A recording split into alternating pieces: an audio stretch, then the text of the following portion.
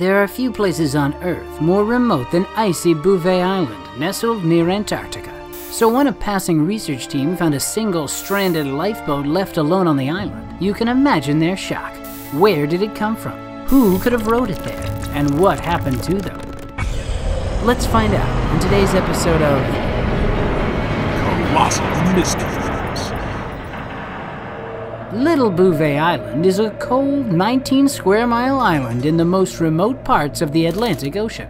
The closest landmass is Antarctica, which is still about 1,000 miles away. In fact, it's one of the most isolated, hard-to-reach places on the entire planet, completely uninhabited, and over 90% of it covered by glacier. The middle of the island is an ice-filled crater of an inactive volcano. So, when a team of British researchers were making a routine trip to the icy island in the mid-60s to search for a spot for their weather tower, they were stunned and frightened to find a single abandoned lifeboat left all alone on the island. The boat was spotted in a lagoon near the shore, and naturally the scientists were keen to explore. So they landed their helicopter nearby and got a closer look. Near the empty boat, they found 2 wooden oars, a drum, a copper tank, and some utensils, but nothing that might help them identify their strange find. The perplexed experts left the boat and continued on their expedition, but spread word about their findings when they got home. Just 3 years later, a new team was sent to Bouvet Island to check out the peculiar scene. But what they found only made the story even more puzzling. The lifeboat was gone, as if it had vanished into thin air. But it wasn't just the boat. All the nearby belongings had disappeared too. Without any solid clues, scientists were left to wonder, how could the boat have ended up marooned on such a remote island? And what happened to the poor souls who landed on the frozen, desolate rock?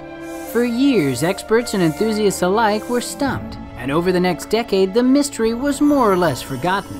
Then, in 1979, the mystery took another turn.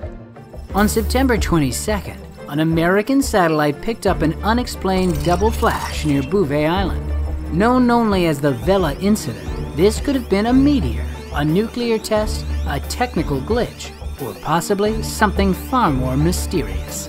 To this day, no one knows for sure what caused the suspicious flash, but most experts today believe it was likely some sort of atomic explosion.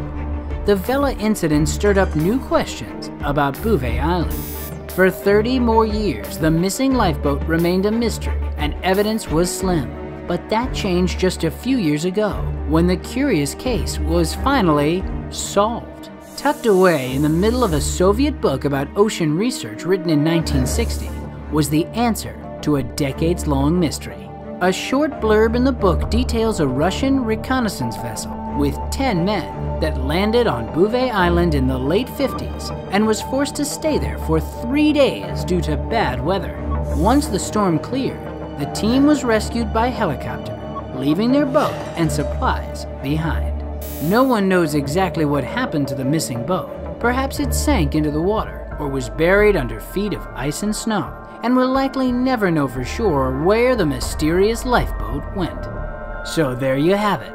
All these years later, the case of the mysterious lifeboat on Bouvet Island has mostly been solved.